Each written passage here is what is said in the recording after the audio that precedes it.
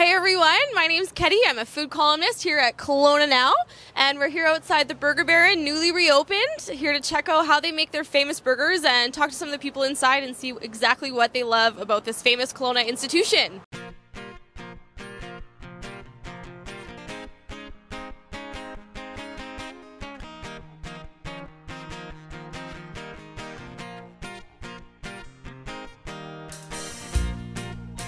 And it's been super busy since reopening, I guess. It has been so overwhelming, the excitement and the hype. Like, it started about a couple of weeks before we opened. I had a family here the other night, and they were fourth generation Burger Baron customers. The first night we had wait times of 45 minutes to an hour, and I tell them it's going to be an hour, and they said, "Oh, we're fine with that." And so I could hear them, and they're all reminiscing. 11 years. That's awesome. So you must have been sad when it closed, hey? It was gone for a little bit, but now we're happy it's back.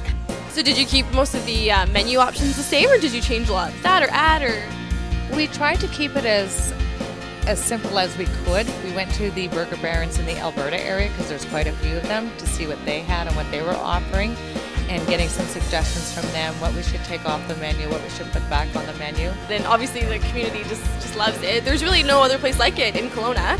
I can't think of a single place where you could get a comparable burger, especially for the price. So this is your first time at Burger Baron? It is, yes.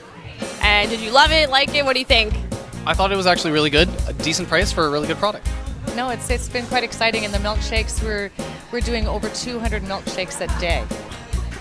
So we're here behind the scenes on the line with partner and chef Moose and one of their lovely staff members here, and we're going to see how they put together the famous burger.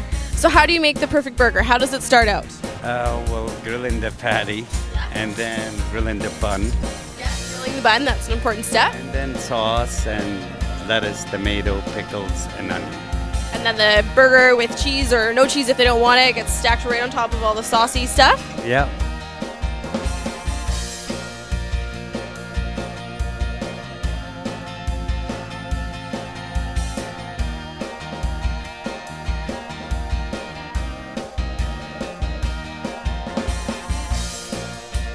The sauce on the burger I really like. Yeah, and the seasoning on the fries. Also a classic, yeah. And I see you've got something delicious to sip on there. What's that? It's a peanut butter and chocolate shake. So this is Dante. He's one of the employees here at Burger Baron. He's going to show us how to make the perfect milkshake. Is that right? Yes, I am. Now, we got our cream. Okay, and we swirl it around. Won't be a milkshake without a swirl. Right. And then we blend it all together.